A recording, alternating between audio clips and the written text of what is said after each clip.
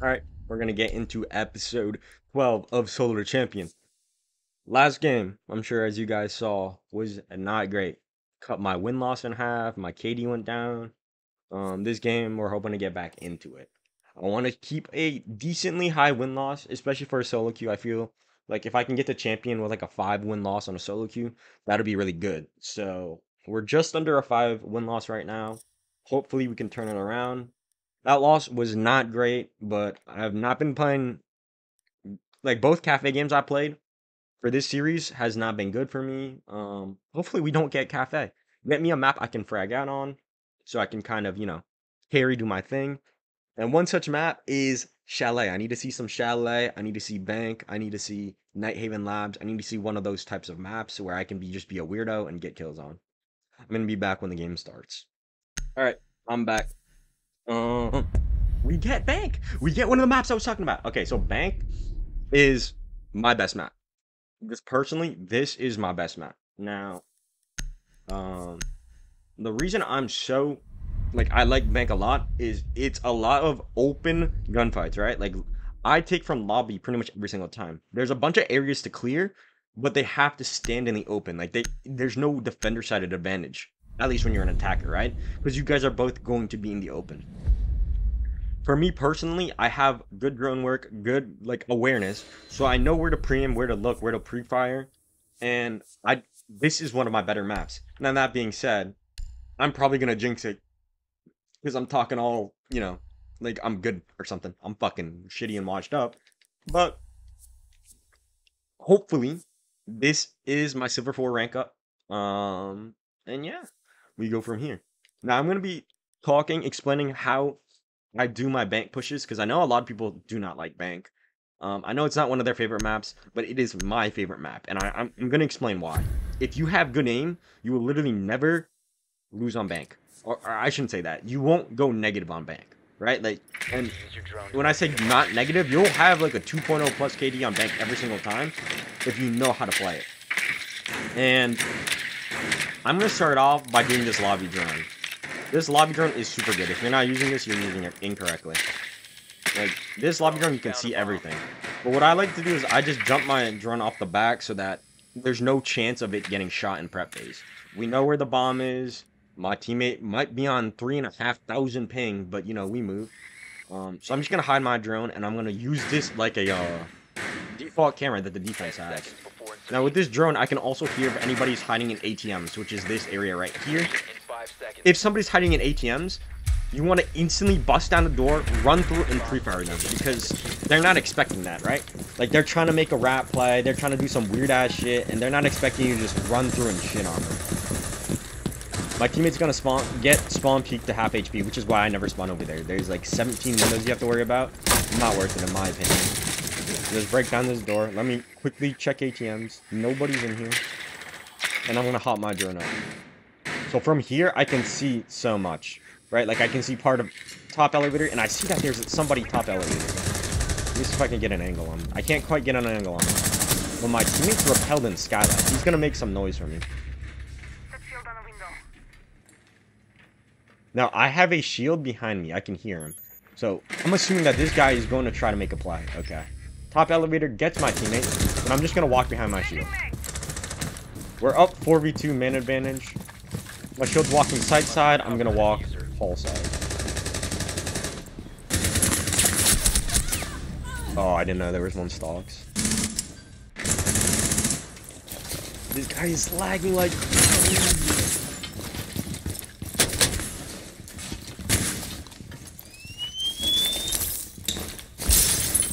Uh-oh. Missing the flash is not good. Down to one friendly.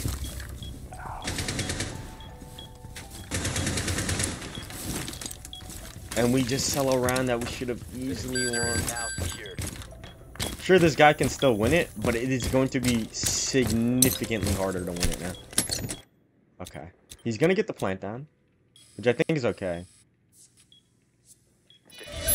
Now, I'm curious to see what he does. We get the ping on the first guy. Nice. And he knows Solus was below, so he can play the repel. Now, this is a very good post-plant spot. I think the plant spot was a little bit sketchy. Not ideal plant spot. But we have lobby cam, so we can see if he's gonna run out. And the guy runs out, but I don't think he has time to defuse now. I think we win the round. So, big ant 70. I don't know. If I'm him, I'm never making that play. Running out with half the defuse timer. It's just too risky. Like, you could just bait the defuse, and at least you have a chance to win. Like, sure, he got the kill, but he has absolutely no chance to win that round. So, I don't know. If I'm him, I would just never make that play. But it is what it is. Glory Dogs, our Blitz player, it seems like he lagged out of the game. Guy was on like 4,000 ping, so it's probably his router. Oh, never mind. He's back. So let me see. I'm probably going to record 2 or 3 episodes in this session. If I play poorly on this game as well, I'm going to just probably call it. Because, you know, some days it's just not a siege day. And I do not want to chalk the stats on this account. I want to hit, you know, I want to prove that you can hit solo queue to champion with good stats, right? Like, one of my buddies solo queues to champion. And he gets there with like 12 win-loss, 2.6 KD, and people don't believe that he solo queues, but he really does solo queue. Like, that's his solo queue account, and he gets there. It was champion in rank 1.0, so it's not like he's boosting like crazy. You can rank up really well when you're solo queuing, because there's so much you can do as a solo queue player. Like, you have to assume that your teammates are playing together. That's what I do, at least. So you have to try to make plays. You can't really play too passive. You have to let your teammates kind of play passive. And you have to try to be the ones making plays, making openings for your team. So now they're the same bomb site again. I'm going to do the same push. This time I'm just not going to push the hallway. Because I just wasn't aware that there was a stocks player. And to be honest, I never really pushed the hallway. But I never have a blitz pushing with me either. So I just walk towards that long hallway on the left-hand side with the 2 double windows. I just walk through there usually, and I get some picks on that side of the map because, well, people don't expect an attacker to be up there. So now we see there's somebody in the elevator, top elevator.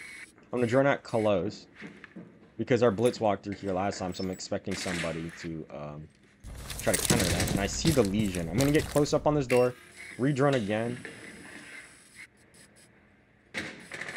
And I know he's somewhere like over here. He's gonna run away. And that's fine. I don't want to deal with that Legion right now. Alright, so we had the first 2 picks. I know somebody is still in the elevator. I'm going to go below. Okay, so he has bottom elevator shot out. I was going to try to see if I can kill him through the hatch. But that's no longer an option because, well, he can see me. So I get the dock. I know Legion's sight me. That's Frost. I think he's in meeting room, if I had to guess. And my teammate. So shaky shots, but we get it done. We're now up 2-0, and we're gonna go. I'm assuming they're gonna go basement. So for my basement push, I do a bit of a weird push. It's not good to do with multiple people. You should only ever have at most 1 person pushing garage. And the reason for that is you're going to push through a bottleneck, like a funnel, right? You have to walk through the doorways. And they can hold a bunch of angles. But if nobody is focused on garage, I'm going to get a bunch of kills. I'm going to be able to hold the crosses so that they can't walk in between the sites. And I'm going to be able to help my teammates plant. Like, I know it sounds kind of selfish that I said I'm going to get a bunch of kills. But me getting kills here is actually my job. That's like my utility, right? So I have 4 teammates going jewelry front. For that, I'm assuming that they're going to do a blue push. They're going to try to get a plant down, and this is perfect. Because I'm going to walk through garage. They're going to be in red hall trying to nitro cell my teammates, and I'm going to shoot them while they have their nitro cells out. That way, my teammates don't get nitro cell. I get a free pick, and we're 1 step closer to winning the round. Now they have a Cade, right? So that's 1 nitro cell. So Mice or Rooney. So at most, they have 3 nitro cells. So I'm thinking, how can I get in? How can I help my teammates plant? But I'm going to time it correctly. I don't want to rush. I want to walk in when my teammates are just about to plant, right? Like, I want the other team to be aware that they're planting, so they're getting ready to nitrous out. Now, I know it seems like how do I know that? You just gotta use your drones. Like, you gotta figure out, look at your outline, see that your teammates are getting close to sight. Oh, they're about to execute. You can see these people setting up for nitrous outs. Okay, I'm just gonna walk in and take this base. So I'm gonna get to this first garage black car. I'm just gonna crouch back here and then drone out garage. Now I see that right side is clear. Back red is clear. I see that they have an alibi. So I know that at most now they have 2 nitro shells. I'm gonna push up and take the back red car. From this position, I'm in a really, really good spot. Now that is not good. Our thermite dies, but he does get refragged. But thermite is necessary for this take. So this maestro is kind of lacking right here. I don't think he knows I'm here. He's gonna get on his cams, and then I'm just gonna take the space. I'm gonna take the ring gate damage. It doesn't matter. And they just had a setup, and I wasn't expecting him to be there because I just, I didn't drone correctly. I saw a kill and I got greedy for it, which is just a bad plan on my part. But to be completely honest, I've never seen anybody play where that Aruni was playing. If they're playing in that site, usually they're deeper back by the window, not like on the actual lockers. But like I said, that is on me. Proper drone work is... Or I did not have proper drone work. But what can you do? I still think we're in a good spot to win this. We're up 3-1 on a bank after the attacking half. I'm going to pause up when our defense round starts. Alright, I'm back. We came top floor first. Honestly, all the bomb sites on bank are pretty good. I personally think that if you're playing ranked, you should never go open area. Like, I know everybody likes to go open area if they win 2 defenses on bank, but Tellers is so much smaller, so much easier to hold, and it's just, I don't know, it's just overall a better site in my opinion. If you're going open area because you see other people go open area, don't, because you're probably just gonna lose it. Open area is a very strat heavy, very, like, you have to think about what you're doing type of site, and Tellers is just so much easier. It's more intuitive, like, it just makes sense. With that being said, I gotta focus up for this round. I don't see anything lobby. No, I shoot at this window every time, just so if they're on lobby repel, I can hear them through that window. I'm just going to just patiently wait. My job is to deny the lobby side push that I do. Because once they walk up the stairs, it's over. They have free entry into sites through these windows, this door, this double door. No, I hear somebody on lobby now. I'm assuming he's on the far left window just based off the audio. And yeah, he is. We get our picks. It's now a 5v1. There we go. This is what I mean. It's a very defender map. It's hard to get in. And yeah, we luckily we had a clash just walking down to Monty as the last one. Not much that guy can do as Montaigne. If you did not know, Clash is 100% a Monty hard counter. When Monty's being zapped, full deployed, or even like, I don't even know, maybe even when he's half deployed, Monty is so much slower than Clash, so Monty cannot catch up to a Clash that's backing up. Now, even when Clash is recharging her things, Clash slows down Monty so much that she can like recharge it and then just keep zapping. So if you're ever getting dogged on by a Monty main, Clash is always a good pick. Orcs is not a good pick. I hate when people go Orcs against shields. It does not work. Orcs is only good against shields in 1v1 situations. Like, only good against shields in 1v1 situations. The only reason that Orcs is good against shields is because he can knock them over. But if he knocks them over, he's still vulnerable for a little bit while he's sprinting and while he's hitting the shield. So if Monty or Splits or whoever is playing the shield has a teammate behind him, there's nothing that that Orcs can do when they're mid-dash animation. So if you're playing Orcs, you try to counter a shield player, you really have to think about your Orcs timing. It's much harder than people think. It's not as easy. And honestly, it's not really worth it to bring in Orcs, in my opinion. just to counter shield players. If you're really struggling, truly struggling against shield players, bring a Clash. It's so much easier.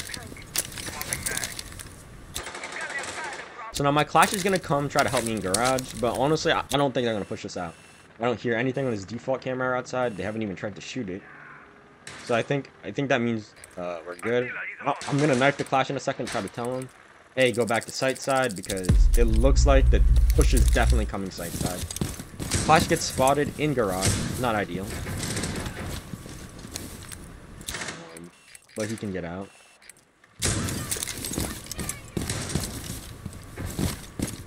Now, I'm going to come play this setup. Alright, we have 2 dead side, so I definitely need to play this setup now. And this setup is really strong, because even if they drop the hatches, I can kill them. If they go for this plant over in this corner, I can kill him. And the only thing I can't really see is if they plant on the bomb. But I really need my teammates to just nitro that if they plant on the bomb, and it looks like we're just getting straight up overrun. Unfortunately, I do not think that this is a round we can win. Yeah, they just have a Monty on the door.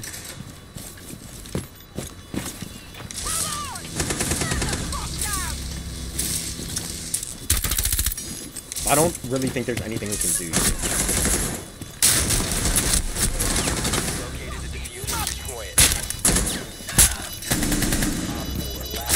Oh my god. That's unfortunate. That is really unfortunate. You know, I try to rip down the door. I try to help my Clash. But honestly, I should have just kept playing the head holes, playing for picks. Maybe made a rotate on the soft wall. But it was just kind of unfortunate. You should never castle that door that we had castled. It is just not a good idea. But also, it doesn't help that our teammates with nitro cells were the first people to die. If you have the nitro cell on this site, you need to stay alive. You need to nitro the planters, because that is the main attacking push on the site. No matter if they get the hatches or if they go for a straight up blue take, everybody tries to plant on the site. They try to force a plant, right? If you have a nitro cell, you will get at least 1 kill guaranteed every single time if you just use it correctly. You just sit there, you hold it out, pre-ripped, hold it for the whole round. The second you hear them start to plant, just throw it. They're gonna have no idea because you pre-ripped it. You'll get free kills. But anyways, that round was rough, but that was a good attack take from them. It wasn't, I wouldn't say that was like on us. Like we didn't throw that round. It was more so them playing good. They had a good take. Ideally, my teammates would not have gotten picked off early, but hey, what can you do? You're solo queued. It is what it is. I'm going to go for the same setup because, like I said, this is very effective, very strong. And we're just going to hope that we stay alive site side so that I can play the setup longer. And yeah, should be fine. Same thing, I'm just going to hold garage early round because the only way I can get killed is from my back.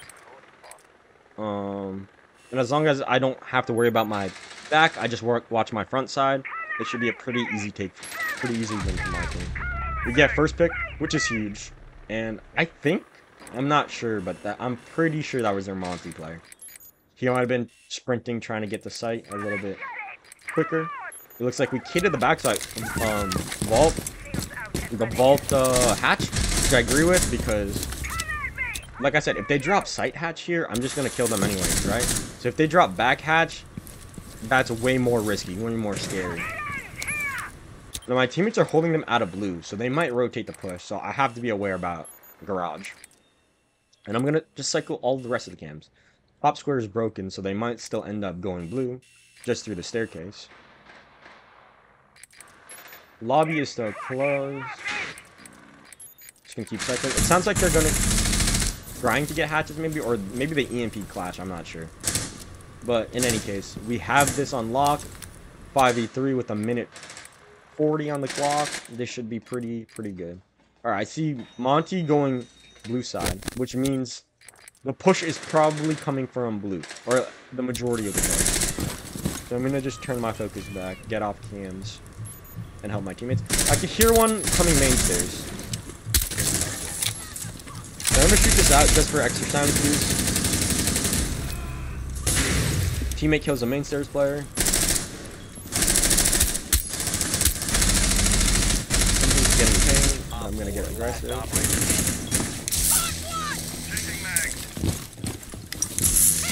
We reinforce this hatch, which I don't like. I really don't think you should reinforce that hatch ever. This guy's going for the full rotate.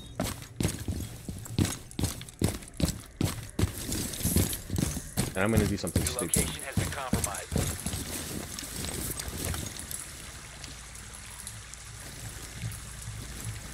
I can hear him. He's above me. I think he's gonna try to drop this.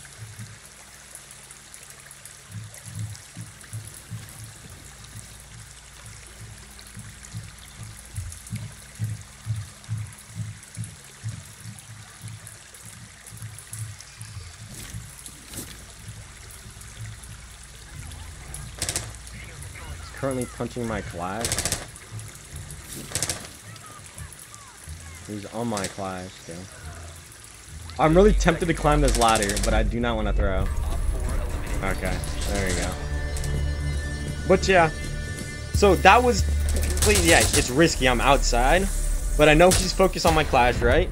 And when you're falling down, it's really, really hard to shoot people because you have to constantly look up while trying to control your recoil. It's just really hard to do. So if I'm right there, I can kill him like mid-air, right? But he can't really shoot me. So I was pretty safe. Even though he knows where I am, I know pretty much where he's going to be. He's going to drop from the hatch. So I felt pretty confident there that even if he dropped, I would win the gunfight. But yeah, that is going to be it for episode 12, I believe. Yeah, and see y'all in episode 13. Here's my end of episode 12 stats.